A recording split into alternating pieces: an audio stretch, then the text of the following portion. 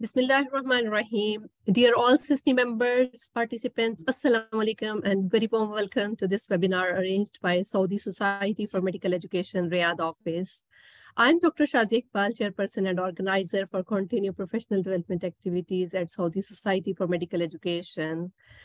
You know, these days, artificial intelligence is a growing phenomenon, and it is facilitating a wide scale of organizations, professions, including medical education. And for us as a medical educators to be properly prepared for AI, we need to have fundamental knowledge of artificial intelligence in relation to learning and teaching and the extent to which it can impact medical education in future. Being medical health professional trainers, we need to consider the impact of artificial intelligence on medicine and its implications of and impact on future medical doctors and training. So today's topic is very interesting, role of artificial intelligence in medical education. And I'm sure that a lot of participants, they had been waiting since long time for this topic. And I'm very much honored and delighted to present our distinguished speaker, Dr. Daniel Salcedo. Very warm welcome, Dr. Daniel, to SISMI Riyadh office, Saudi Arabia. Dr. Daniel Salcedo is MD. He is MHPE from Institute of Health Professional, Massachusetts General Hospital, Boston. He is an expert medical educator, simulation specialist, and educational technologist. He has ample experience in simulation-based teaching, assessment, research with a strong interest in educational technology development, integration, evaluation, including extended reality, artificial intelligence, remote learning, and game-based learning. Currently, he is working as Director of Simulation Center and E-Tech at Case Western Reserve University, School of Medicine, USA. Previously, he served as a Director of Clinical Education and Director of Research Innovation at Taipei Municipal Wanfen Hospital, Taiwan. He is author of various researches on role of artificial intelligence in simulation, as well as in medical education. So we are very much honored to have him today on SISMI Riyadh office. Very warm welcome again, and very warm welcome to all participants. I shall be moderating this session, and this session will be recorded, and we shall share recording of this session later on. And you can ask your question by end of the session, and I will be keeping eyes on chat box. And Dr. Daniel, now floor is yours. Okay, well, first of all, thank you very much for the lovely introduction, for all the effort to arrange this session. I really, it's an honor to be able to join you today and to talk about something I'm really passionate about, which is artificial intelligence. And this is artificial intelligence is lovely because it's a terribly misunderstood technology. Everybody has heard about AI, but very few people are able to explain what AI is and what it actually does. So hopefully today we'll have a chance to talk a bit more about this technology, what is the role of this technology in the future for us. And I'm looking forward to receiving your questions as well. So please do make sure to ask any questions. If we cannot answer them here, I'm happy to continue this conversation online at some other time so that we can talk a bit more, because this is very, very important for the future. So with that, let me just briefly introduce a little bit of what we do here at Case Western and tell you a little bit about who we are. So let me just click this here. Great. So this is Cleveland. So Cleveland is a lovely city, a bit on the cold side. We do get quite a bit of snow in the winter, but it does have its lovely days, as you can see over here. This is our campus at Case Western University. It's a combined health professions campus where we have medicine, we have the nursing school, we have the dental medicine school, all together under one roof, with the idea of being as interprofessional as possible. So as I talk today, I'm not only going to talk about medicine, but let's talk about health professions in general. This is our neighbor is the Cleveland Clinic, which is located right next door to our building, and we collaborate extensively, and that's where our students do most of their clerkships and clinical experiences. And they, of course, also have their own medical school that is housed under the same building. This is what our campus looks like inside. It looks like an Apple store, to be honest. It's kind of interesting. And this is where I work. This is the simulation center that I'm in charge of. We do all kinds of simulation, and we develop new technologies for improving the way our students is learning. And AI is a big part of what we're looking at as something to develop in the future. And yes, we do have a helicopter inside a building, which is very strange, but it's part of what we need for our training. Okay, so let's talk about what we're going to be discussing today. First, we're going to talk a little bit about Healthcare 4.0 and how that is affecting health professions education. We're going to be talking about, a little bit more about what AI actually is and what it's not. We are going to be talking about the difference between AI education and AI for education, because there are two very important areas we need to be aware of. And also, we're going to talk about, how do we develop AI competency in our students, and what is the role of this technology in general for us as educators. So this is kind of our goal for today. We're going to be discussing some of these. If you have questions at any time, please feel free to post in the chat, and then later we can address those. And I might ask you some questions, and I would appreciate if you could answer on chat as well. So we can kind of make this a bit more interactive, and it's not just me talking all the time. If I do start speaking too fast, please, Shazia, please feel free to stop me and let me know. I will slow down. Are we okay so far? So far, it's quite well. Excellent. Okay, sorry, I apologize, but this is my passion in life, and I get very excited when I talk about it. Okay, so let's talk about technology in general. So technology has evolved very rapidly over the last few years. We've gone from the start of what we call the Industrial Revolution in 1784 to what we have today, which we're at a point called Industry 4.0. And this has a series of elements that are unique and technologies that are unique to this industry, including, for example, cyber physical systems or the usage of Internet of Things with connected devices and networks. So this is what happens in general in the industry. And let's take a look just very briefly, maybe go through a little step by step of what this looked like. So this was the Industry 1.0. This is a car industry, Ford in the United States, and everything was done manually, right? And the cars had to be pushed around as they were being built. Then after that, electricity came in, and we were able to automate a little bit more of the functions, right? We had conveyor wheels, and then people would work on specific components that would be placed on the car later. Fast forward to Industry 3.0, and then, we started using computers and robots to support what the mission was, whatever industry was. This particular is the car industry. But now with Industry 4.0, we're seeing a whole new group of technologies emerging, right? And we're talking about technologies like artificial intelligence. We're talking about precision robotics. We're talking about all these kind of Internet of Things, right? So all of these things are coming together and have created a completely new revolution within industry. So I'm showing you cars, and you're probably wondering, why is this guy talking about cars? Is simply because I want to create a parallel with what's happening in healthcare. So in healthcare, Industry 4.0 is driven by a group of 5 basic technologies. One of them is artificial intelligence, where we're going to be talking about today. The second technology that's driving the healthcare industry revolution is the use of big data. And I think, we've seen how this has really had a huge impact on how we're planning services today. COVID, for example, really brought this to a whole new relevance. The Internet of Things and the use of interconnected devices. For example, many of us wear these kind of Apple Watches today, and we're able to get heart rate information and your body weight and different things stored in these devices that can exchange data.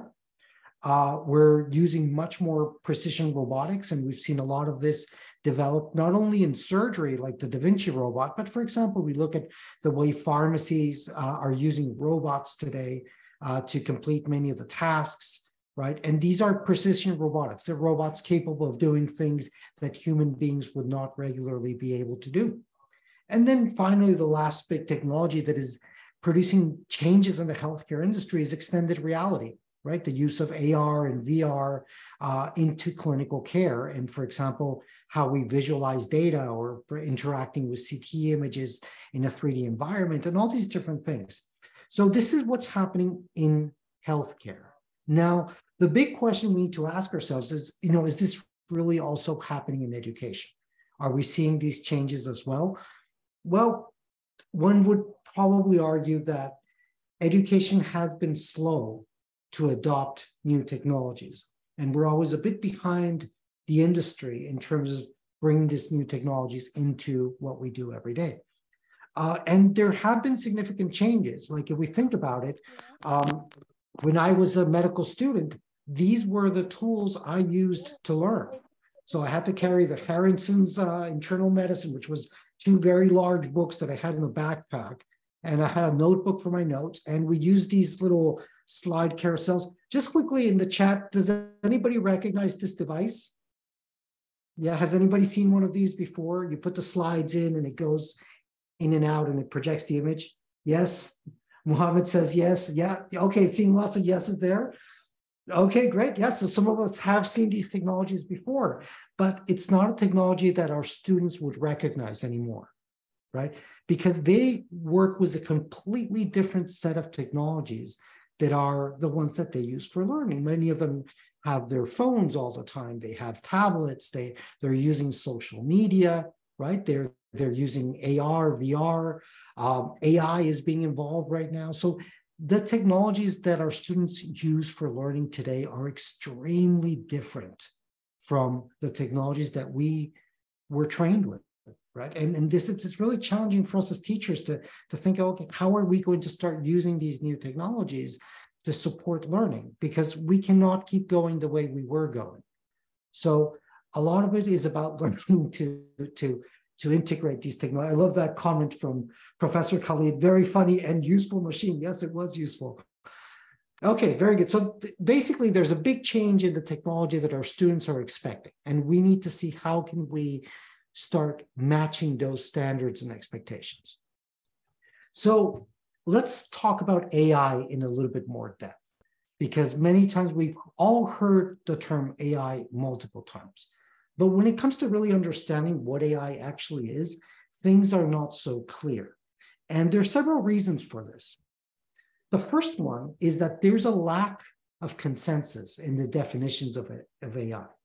So people feel that AI is different things depending on who you ask. If you ask somebody in the software industry or you ask somebody in the healthcare industry, you will get a completely different answer. The second thing is that there's been a lot of differences in public perception of AI. For example, we've seen AI in movies, and for example, sometimes the AI in the movies can be an evil AI that's going to destroy humanity, right? But also it could be like something that is going to automate the world. So there are many different ways in which we show AI, which also affect the way we understand it. Marketing also, like for example, if you've attended a conference recently, every single product that they want to sell you says that it has AI. There's some AI in the product. And many times you don't really understand what that AI does or if it's useful or not, but everybody has something AI. It's a trend, right? And then finally, there are cultural perspectives that also modify our view on AI technology. For example, like if you are somebody who's not very in tune with technology, then the concept of AI might seem very alien to you, right? So then these are important things that we need to do. But basically, we need to understand that AI is not better than the human being. It's just different. What an AI and what a human being would interpret as easy or difficult can be very different. Let me give you an example. So if we look at this equation in the upper left, right, we have a big number to calculate. If we wanted to calculate that just using our brains, that would be extremely difficult to do for us, right? On the other hand, for the AI, this would be an incredibly easy task, right? Because AIs think in numbers. It's very easy for them to calculate a number, right? On the other hand, if we asked somebody to pick a random object from a table, for the human being, it would be very easy. We just stretch our hand, we grab it, and we pick a random object. But for the AI, it would be almost impossible to decide which object to pick up. You know, how can it make that decision? What are the parameters? So the AI would have a terrible time trying to pick up a random object. So we need to understand that AIs are not going to take over humans. AIs can work together with humans to help us in the things that we find difficult to do, while still be able to perform the tasks that we are better at. So AI is about a partnership more than a competition. So these are a couple of things that we want to keep in mind. Just to give you some examples of definitions of AI, we have the Encyclopedia Britannica talks about AI being something that performs tasks commonly associated with intelligent beings. No, that's very wide. That could be anything, right? Or according to IBM, basically AI mimics the problem-solving and decision-making capabilities of the human mind, right? Or according to Oracle, which is another technology company, it mimics human intelligence to perform tasks and can improve itself by doing these tasks. So there are a couple of very interesting elements that we can see are common in these definitions. One is that they perform human-like tasks, right? That's one of the elements that we have there. The second thing is the machine is capable of making its own decisions, right? So that's another really important element to understand. And then finally, these systems have the ability to improve themselves based on what they're doing. So they're self-learning. So these are some of those key elements that we really need to keep in mind as we discuss today more about AI. Now, there are two key concepts that I would like us to be familiar with. One is the concept of autonomy, right? The one in green. And basically, autonomy is the ability to perform a task in a complex environment without guidance. So being able to perform your task without somebody telling you what to do. And that's one of the key features of AI. So AIs are able to perform the tasks without the human having to tell them to do the task. The second element that is a key concept of AI is the adaptability of the system. So the ability to improve the system's performance by learning from its own experience. So these systems become smart the more they perform their job.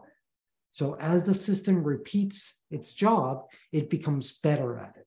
So those are the two elements that distinguish something as an AI against non-AI. The ability to operate independently and the ability to improve themselves by learning. So those are kind of like the two basic concepts that I would like to keep in mind. So what we're going to do is, with this in mind, I want to play a little game with you. Okay, we're going to decide if something is AI or not AI. And I'm going to ask you to please reply in the chat. I'm going to give you an example. And in the chat, I would like you to tell me if it's AI or not AI. Okay, so let's go with our first example over here. My first example is a complex spreadsheet that can calculate financial data based on multiple data sources. So a spreadsheet that can calculate financial data based on multiple. What do you think, AI or not AI? So we're seeing some different answers here. Some AI, some people say no, some yes, some no. Okay, we have a kind of some mixed opinions. Okay, so let's go back to our original idea. So the first thing is, does this spreadsheet perform the task by itself? Do spreadsheets perform tasks by themselves? Well, usually we need to dictate the data. We need to give them the data so that the spreadsheet can calculate things. So if we look at it from that perspective, maybe not so AI. But now the second element is, can the spreadsheet improve itself by calculating numbers? And that's where it fails, the AI test, right? The spreadsheet is not able to change its programming or improve itself. We need to change it.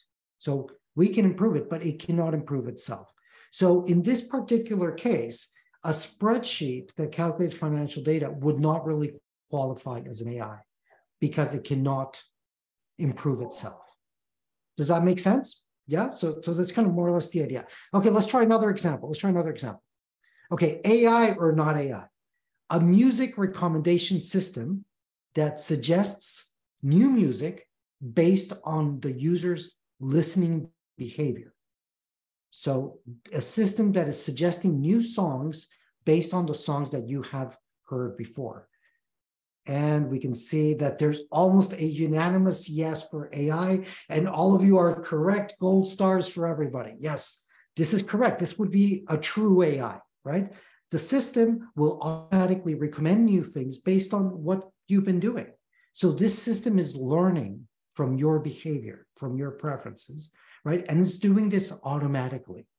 So this is definitely a good example of an AI. This is an AI that is suggesting new music. Okay, here I have another one for you. So an application that automatically enhances photographs. So you give it a photograph and it's going to make the photograph better. Is this AI or not AI?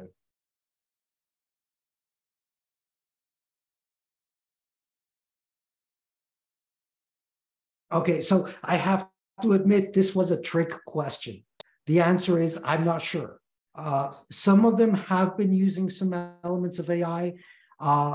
It might not be completely AI in itself, but for example, like if we look at an application like Photoshop, Photoshop actually collects data from photograph collections and uses that to process future images. So there is a learning component in it. So this would be a good example of something that is kind of in between. We're not too sure about whether this is an AI or not. So again, when we look at an AI or somebody tells you, oh, this is an AI product, then we need to ask ourselves those questions, right? So is this really an AI? Is it able to learn by itself? And two, is it able to operate by itself? And if we understand these basic concepts, it's easiest for us to understand what is AI and not AI. So thank you all for participating. I'm really happy that we could get some really good opinions and we're all finally on the same page. So again, is all the AI the same? Well, no, there are different levels of AI. It can go, for example, we can classify it as narrow artificial intelligence and general artificial intelligence. The narrow one is what we have today that can perform very specific tasks. For example, diagnose an X-ray, right? Or we have general artificial intelligence, and this is the idea that something that can do everything. And this is definitely not where we are today with the technology. On the other hand, we also have the concept of strong and weak AIs. And we know that a weak AI is, a machine that has some intelligent behavior, but it's just a computer. Whether a strong AI would be something that is really self-conscious. And again, these are not areas that we have reached yet. Mostly at the stage of narrow artificial intelligence, and weak AI is what we have available at this moment. Now, how does it work? Well, AI works in a very simple manner. It all starts with some data being inputted into the system, right? This data is processed, right? And then there's an outcome from the data. Once this outcome is achieved, then the system assesses that outcome and makes adjustments to improve itself, right? And these adjustments can happen at any level. It could be adjustments changing the type of data, could be an adjustment in the way the data is processed, or it could be an adjustment in the outcome that it's producing from that data. So the idea with the AI is that it's able to assess and adjust in order to improve its function. And that's a very, very important part of what we would call an AI, right? So the ability to improve itself. Let me just quickly, oh, sorry, what happened here? I lost my mouse. Oh, no. Great. A lovely time for PowerPoint to crash. I think AI was angry that I was not saying nice things about it. So just give me 1 second. Let me open my presentation again. I'm not sure why this happened, but just a moment, please. Yeah, this is the thing with technology. Whenever you try to show it off just to other people, it always goes wrong. So it's always good to have a plan B. Let me just reopen my slides here and quickly share again with you. Sure.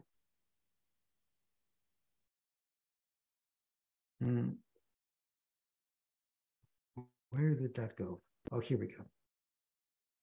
Okay, sorry. We're all back on the same slide. Not yet. It's appearing. It's not. It says your screen share is loading. Yeah.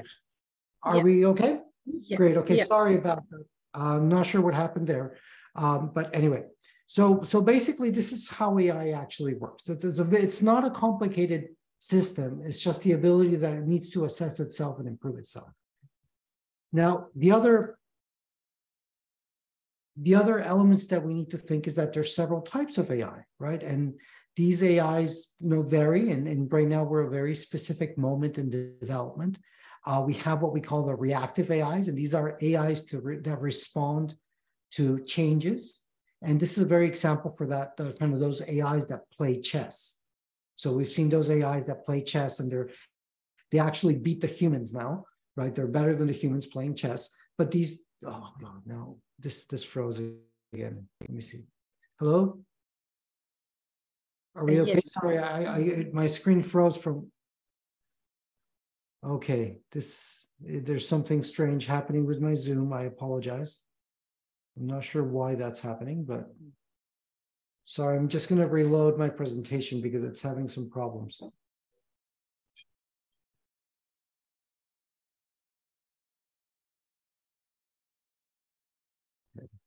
Okay, let's hope this does not continue, but just in case, we will just share my screen again.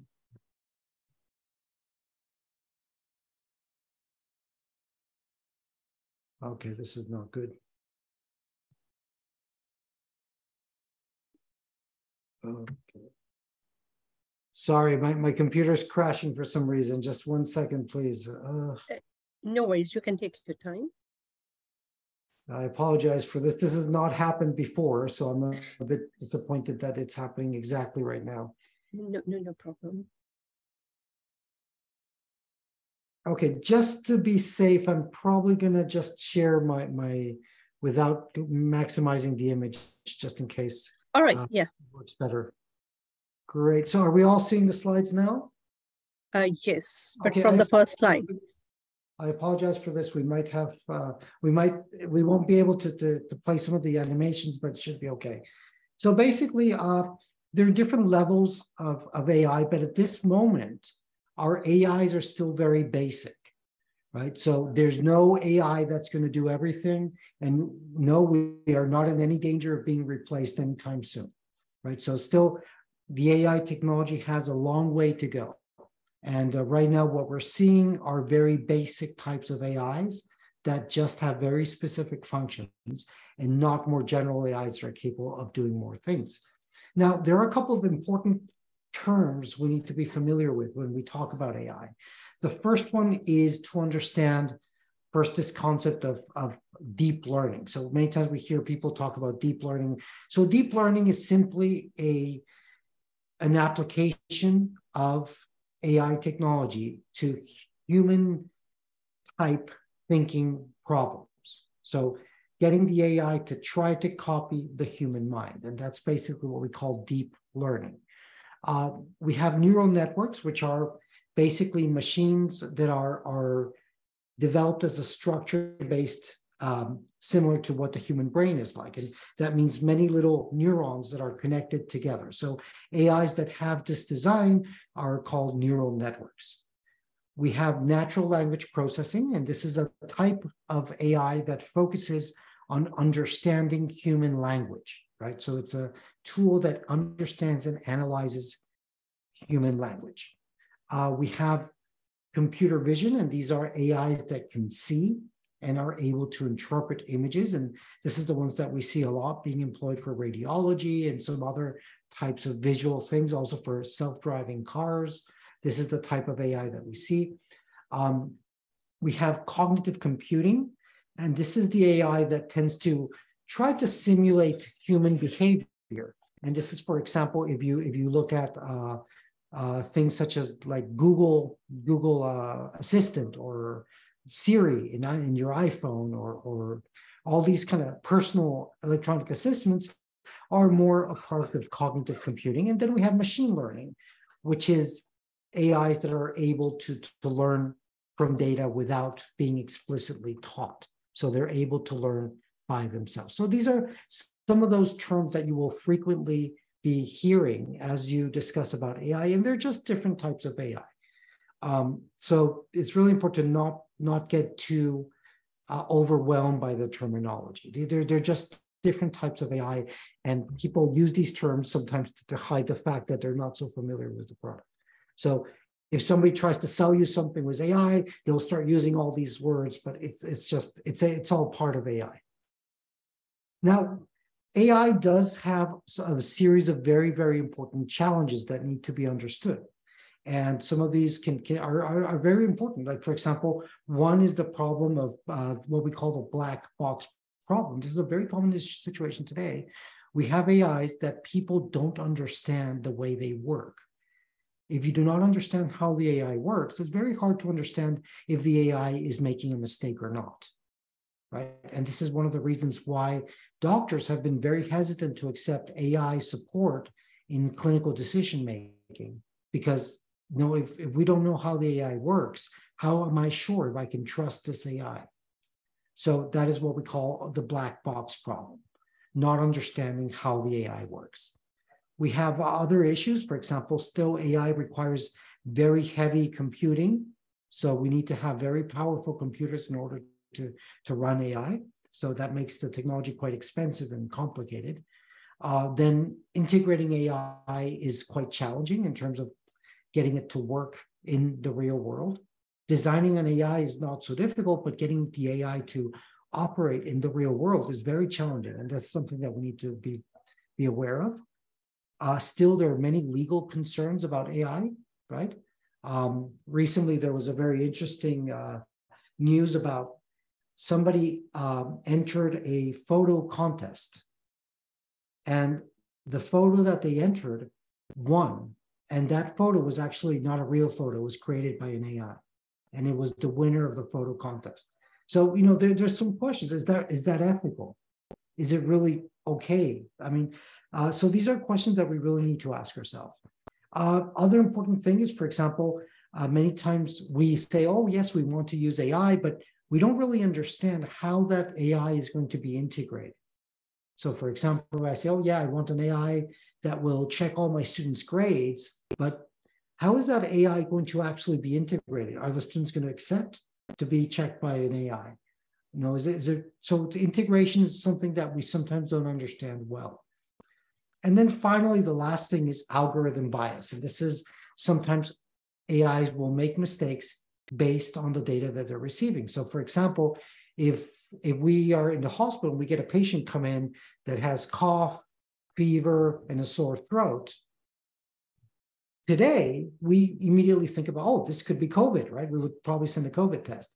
But if this had been 5 years ago, we would probably think, oh, this is influenza, or this patient has a cold.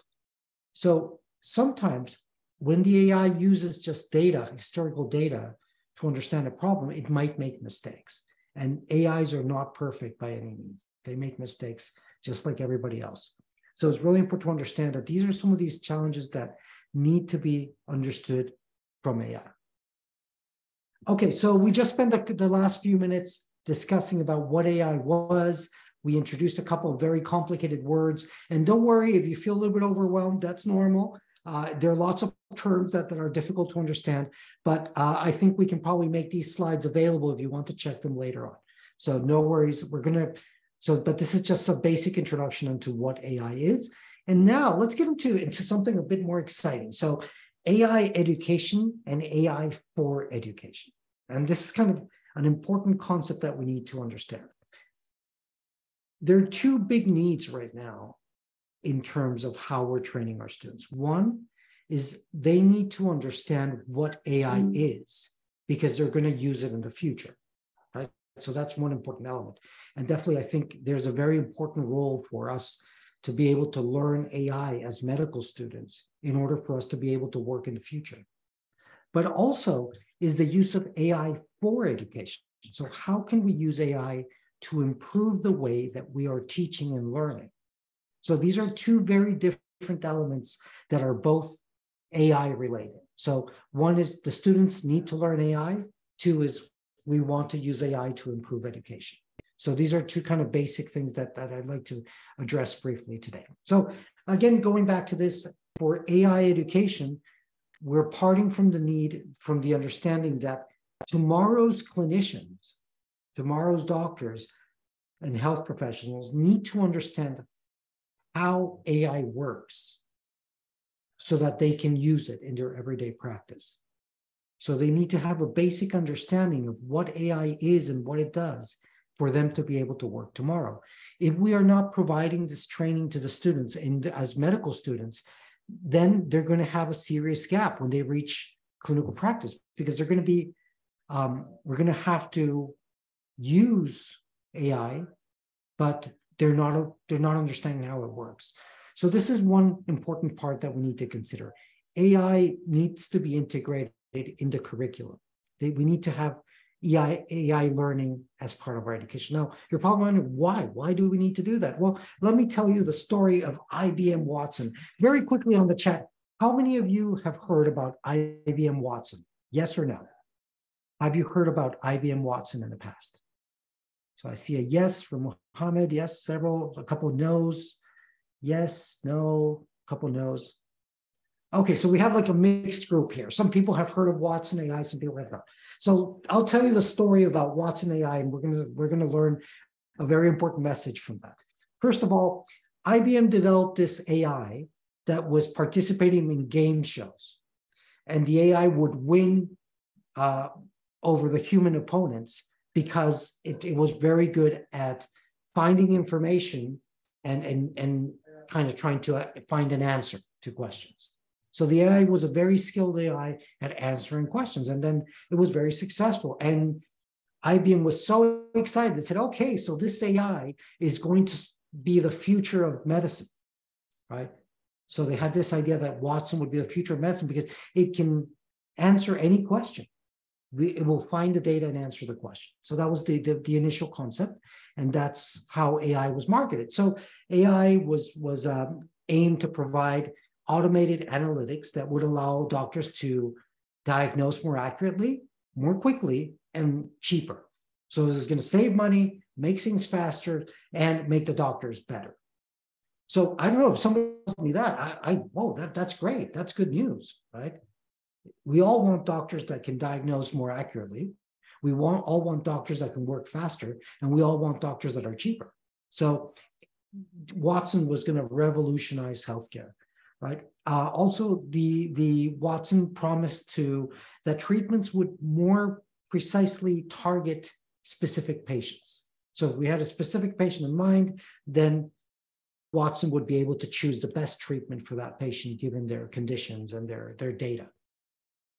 And then finally, the technology was sold as the solution to healthcare, right? So everybody was expecting IBM Watson to completely revolutionize the way healthcare was provided and the cost of healthcare and the speed of healthcare. It sounded like a really, really cool thing. And universities and hospitals paid millions and millions of dollars for this product. So what happened next? Well, there's a very interesting saying by Sir William Osler, who's one of my favorite medical educators, that the good physician treats the disease, but the great physician treats the patient who has the disease. So what we're trying to highlight here is that doctors aim to treat people, not disease, right? When we consider the human being, not just the condition that this patient has, but the actual patient, whether they have resources to buy the medicine, whether they have a lifestyle that can be improved. So there's several of these things that we need to really kind of have that understanding. So what happened is Watson could never understand that. Watson was focused on treating the disease, not the patient. And the whole design of Watson was aimed towards that. So what happened is that, when doctors started disagreeing with what Watson was recommending, because Watson wanted to treat the disease as quickly and efficiently as possible, but did not understand the human side of doctor, right? And that is where the AI ultimately failed, right? And Watson was removed from hospitals, and today is just kind of a little bit of a side note, because it failed to understand the human element of providing patient care, right? And this is a very, very important thing. AIs meant to provide treatment need to understand what treating a human is like. And this is something that will not happen anytime soon. And I agree very much with a comment I'm seeing here on the chat from Madiha. And sorry if I said that wrongly, but it says, I don't understand why AI or tech developers are obsessed with replacing doctors, right? And it's true, right? Doctors will never be replaced. Doctors will always have a role because we understand the importance of the humanity of our patients, whether the AI will not be able to do that. So what we're looking at is not AIs that are going to do everything and replace the doctors, but we're looking at AIs that will have very specific functions in supporting the doctors to be able to spend more time dealing with the human side of care. So AIs can automate some of all those tasks that we do so that we can focus more on the human. And just let me give you an example. If we have an AI that can write our clinical notes automatically, can you imagine if you didn't have to write any clinical notes anymore and spending that extra time connecting with your patient and helping them and hearing them out and understanding them, right? So then that's where we suddenly, oh, wow, that this could work. That this could be very exciting for us. So basically, some of the key things that were learned from this Watson experience and why I wanted to share with you is that one is AI needs to understand the problem that we're facing. The problem is not replacing doctors. The problem is being able to automate so that doctors can function better. The other thing is AI needs to use high quality data in order to function. If I have an AI that is trained with American patients and I take that AI to Saudi Arabia, it will probably not be a very good AI, right? Because it doesn't understand the Saudi patient, right? And there are so many differences between patients in your country and patients in my country, right? That the AI needs to understand. The other important thing is, again, we need to understand that things that are designed in theory don't work well in real life. Right? So in real life, things are not perfect, and we will always find things that are different. Then also we need to see that we need to understand that AI is not perfect. AI makes mistakes too. So we need to have that mindset, that understanding that AI is not perfect, is not a perfect solution. And then finally, and probably most importantly, we need to train people, our students, our future doctors, to understand AI and its limitations, right? So that way our doctors can know what is the problem that AI has so that I can be careful and see if that AI is making a mistake or not. I need to be able to evaluate AI, and that can only happen if I understand how that AI works. So our students need to be taught how to do AI. And you're probably thinking, but wait, our students are not IT specialists, they're doctors, right? But if you think about it, there is some evidence before of learning technical things. For example, all of us understand how an MRI works, right? You don't need to understand how the MRI works to read the image, but we all learn in medicine and in medical school how the MRI works. What is the principle of the MRI? It's part of our training, right? Or for example, we learn how a PCR works. How is the PCR test performed, right? How the replication of DNA and all that happens so that we can perform the PCR test. So shouldn't AI be the same? If AI is going to be a major tool in our future, we need to have a clear understanding of how AI works. Our students need to learn AI as part of the curriculum. So this is kind of one of those elements that we need to consider as we're moving forward. So this is AI education. AI education has a place in the medical curriculum. We need to learn AI. Now, the second element, and probably the other part that I'm most excited about because I'm an educator, is AI for education. So what can AI do to help me teach my students better? Right. And this is an area where AI has huge potential and has not been explored too much in depth. So how can we use AI to train better doctors? How can we use AI to train better doctors and improve their performance? So first, let me take you down to kind of what is our ideal dream of education. So adaptive learning has been something that we have been discussing for a long time. We want ways for the curriculum, the teaching methods, and the needs of each of our students to come together in perfect synchrony. So we want the curriculum to match what our students need. We want the teaching and learning methods to match what our students are better at. Some students are good at memorizing, some students are not. So the idea is we should be able to teach people differently based on how they learn, right? And that is kind of what we are hoping to achieve. But this is, of course, impossible. It's very difficult to do because we have so many students, and it's impossible to customize the learning program for each single student. We just don't have the brain power to do that. Now, this is where AI becomes very exciting, right? Because certain technologies can help us understand our students better and to modify the curriculum and teaching method to match that particular student. And we can do this through the use of learning analytics. So we can gather data about how our students are performing, how our students are learning, in order for us to improve and change the way that they learn and what they learn. If a student is very quick to learn, maybe he doesn't have to go to medical school for 5 or 6 years, right? On the other hand, if some students need more time to learn, some students don't learn that easily, right? And if you think about it, for example, do most of you know how to ride a bicycle? Yes, no? Bicycle? Yes? Most people, yeah, different students with different abilities, yes? Most people know how to ride a bicycle. Now, most people know how to ride a bicycle, but some people learned very quickly, right? Some people get on the bike and in 2 hours, they're riding that bike. On the other hand, other people like me, I fell down a lot, right? And it took me a very long time to learn how to ride a bicycle because I kept falling down so again, depending on the person, they might benefit from different types of teaching and learning. And that should be customized according to the person's characteristics. So artificial intelligence can help us understand that and can help us create learning plans to support our learners in learning. So one side of AI is to see how we can use it to improve the learning process.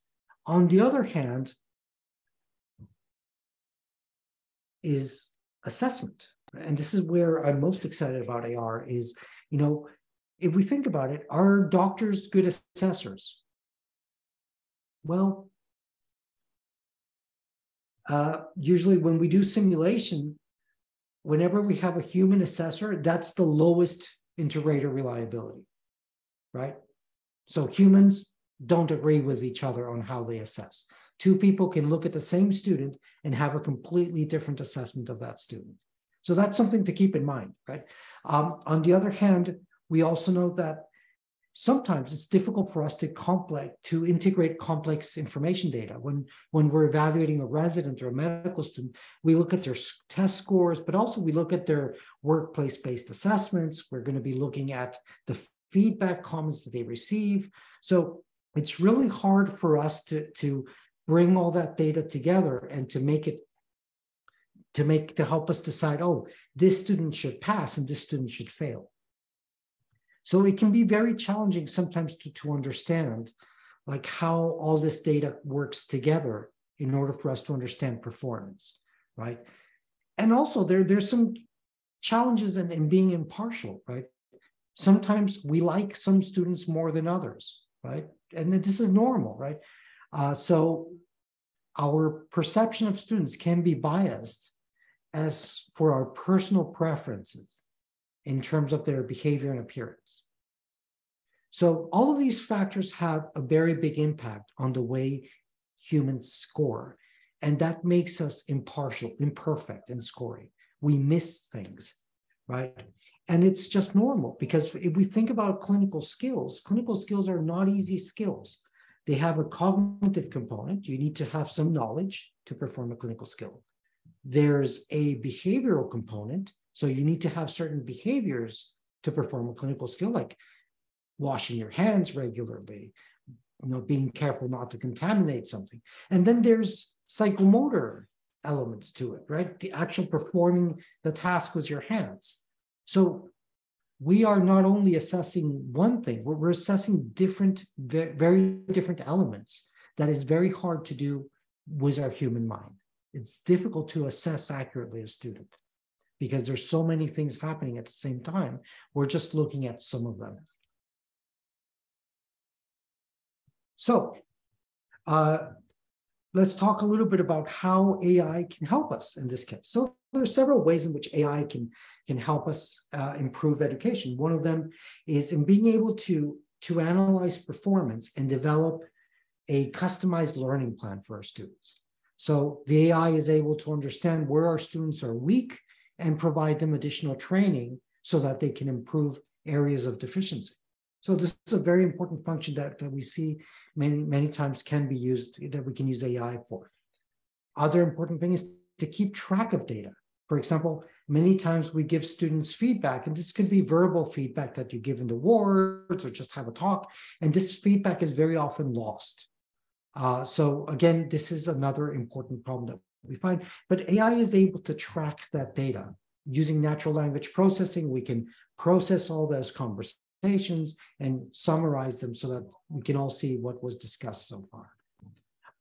We can also prioritize areas of learning based on standards. So we know that by graduation, we want all our students to have a basic skill level. So again, the idea is the AI can help us determine which areas the student needs to focus on in order to meet the minimum standards and be safe.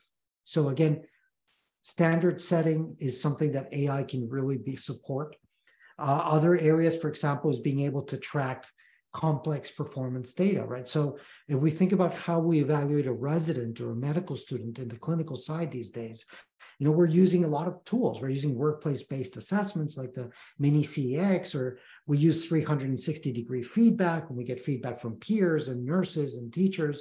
We also have performance evaluations that they do. We have written tests. We have so many types of data that AI can help us kind of summarize and visualize in a more effective way. And then finally, being able to visualize learning trends in large groups of learners, right? Because one thing is one student, but also we need to understand how our whole group of students behaving and how we can improve our program based on their needs. So AI can be applied at many, many different levels in education. And this is where this is really an exciting technology.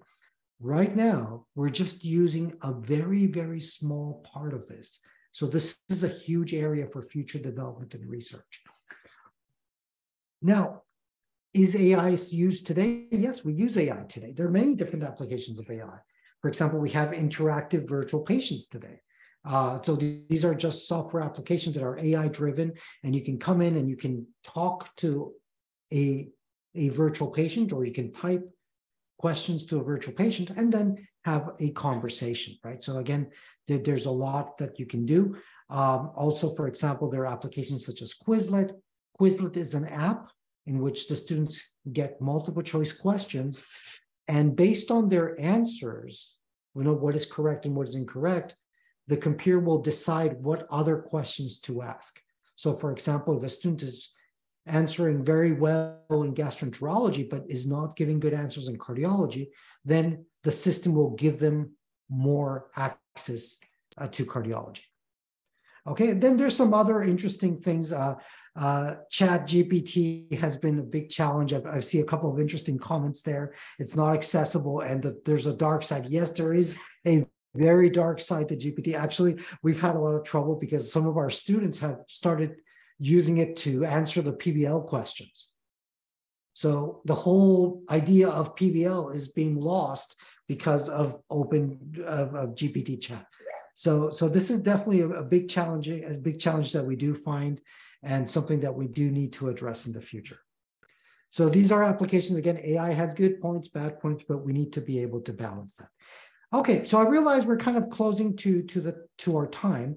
So a couple things. So I think we can take a look at some of the questions at this moment. Also, my contact information is on screen. If you would like to get in touch with me, you're very welcome to do so. And I would love to hear from you and continue the conversation, because definitely 1 hour is a very short time to talk about AI. So thank you again for your attention. I hope this was interesting and not too confusing. And I'm looking forward to hearing from you as well. Thank you so much, Dr. Daniel. I think that the way you have taken us through the basic concept of AI and its application in education itself, that is amazing. That is wonderful presentation. I think we should move ahead towards question. Yes, Dr. Khalid, please unmute and comment. Okay. Thank you, Dr. Daniel. It was really a very interesting talk. And I think it's stimulating presentation for us to think about how we could utilize AI in medical education.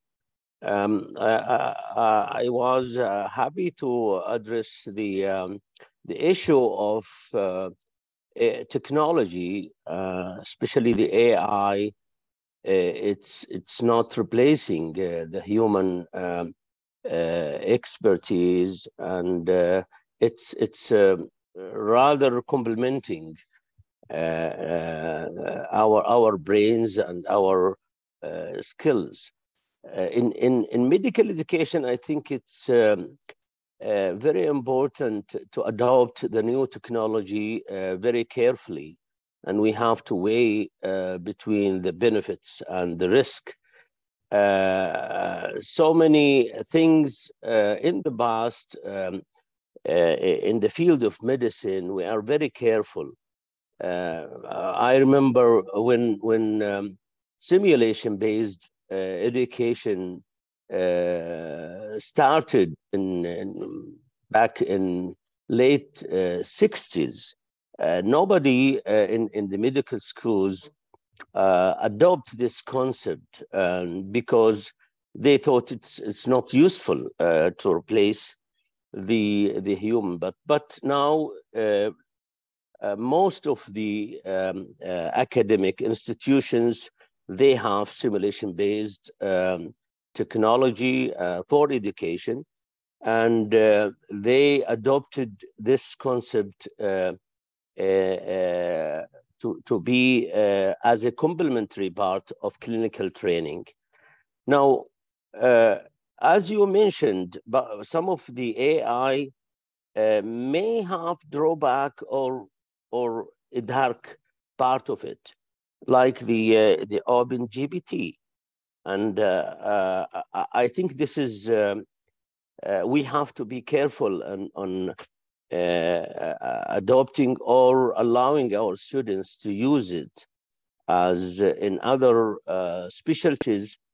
So many universities now may return back to paper and pencil exams because the overutilization of the ChatGPT in answering essays, and this is really, I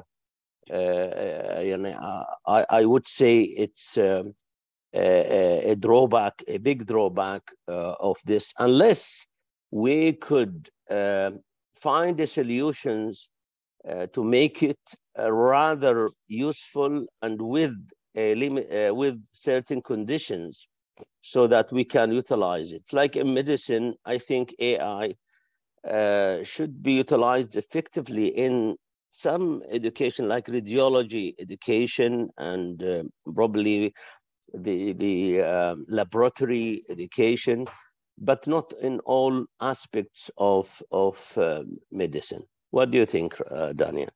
Yeah, Professor Khalid, so sorry if I didn't say your name correctly. Thank you so much for that comment, and I think you're addressing a very, very important point. We have concerns about this technology, right? The technology has some very interesting features and possibilities, but also we are worried if what problems is this technology going to bring? Now, in answer to that, there are a couple of important things we need to really be aware of. Is this technology change to AI is going to happen no matter what we do. AI is going to continue growing. There are financial reasons, there are scientific reasons, but AI is not going to go away. AI is going to continue to develop and is going to become part of what we do every day.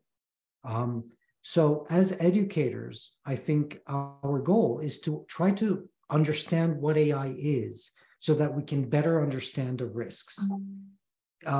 We want to be concerned about something, but we want to be concerned for the right reasons.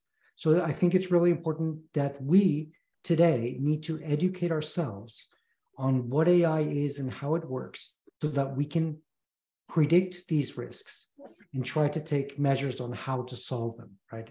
And I think the ChatGPT is a great example of that, right? We need to understand what it is and how it works so that we can understand how our students are using that and how we can mitigate some of that impact.